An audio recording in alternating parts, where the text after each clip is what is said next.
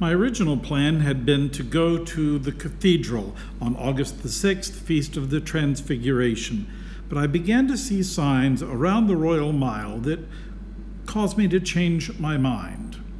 I began seeing signs for a church that looked like it had really good music, and of course that would interest me. And they have Beethoven with hot chocolate. Now, who can beat that combination? They had signs out that said the Episcopal Church welcomes you, so I felt like I was welcomed. So I started looking around, and I saw signs that told me a little bit more. This is clearly a high Anglo-Catholic parish. But I had a hard time finding the church. It seemed to be down one of the long alleys, the closes that run off of the Royal Mile, many of them very, very steep. Finally, at the bottom of the close, I found some more information that finally helped me find the church. It was a very unusual location. When you went in, there was beautiful artwork. The Virgin Mary and Child as you walked in the front door. You climbed the steps, and there was a beautiful stone crucifixion scene. And on the inside, they had a wonderful combination of traditional and contemporary art and church architecture. Not all of my pictures are as clear as I would like, sorry about that. And I found out that for some reason my pictures were stopping recording every 60 seconds. I figured out why later, but for now you'll just have to live with that. Old St. Paul's is what you would call an Anglo-Catholic parish. Its roots go back to the Oxford movement of the early 19th century. They have a strong commitment to serving the poor, to social justice, and to beauty in worship, architecture, and their music.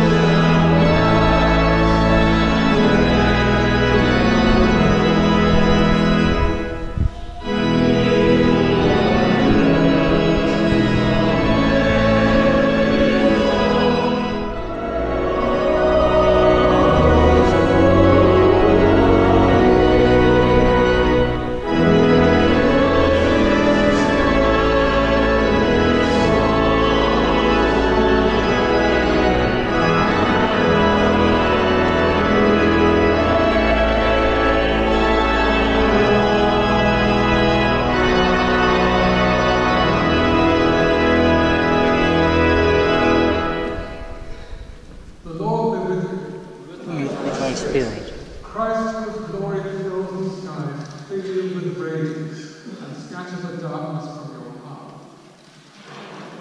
Christ, the Son of righteousness, gladden your eyes and warm your heart. Christ, the dayspring from on high, draw near to guide your feet into the way of peace. And the blessing of God Almighty, the Father, the Son, and the Holy Spirit be upon you.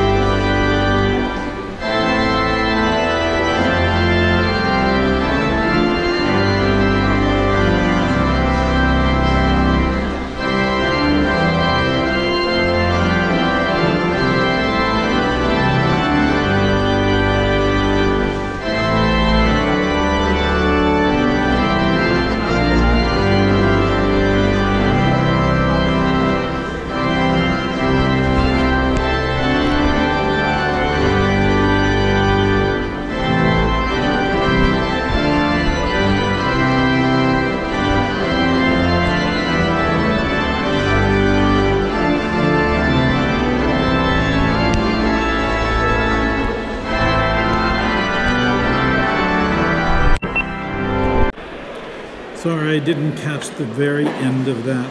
Naturally, I had to go up front and take a sneak peek at the organ. That's the most unusual cover for an organ I've ever seen. It looks like a kitchen cabinet, but it does let you see on the inside so you know what the organ has. Well, there's plenty more to show you in Edinburgh, but that will come in some of the upcoming vlogs. And by next Sunday, I will be in Shetland, the furthest north that you can get in the British Isles.